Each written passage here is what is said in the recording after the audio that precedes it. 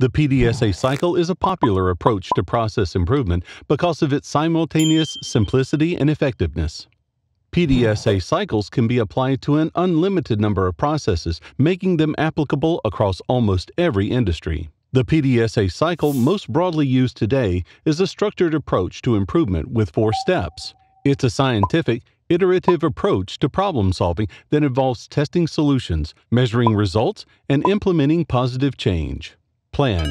During the planning step, the team determines what will be accomplished and outlines the current situation. Do. Once there's a hypothesis about potential changes that will lead to measurable improvement, testing can begin. Study. During this phase, the results of the experimental improvement are collected and compared against the expected results. Act. If the study confirms that an improvement that meets expectations has been achieved, the changed process becomes the baseline for the procedure. To learn more, visit blog.kinexus.com.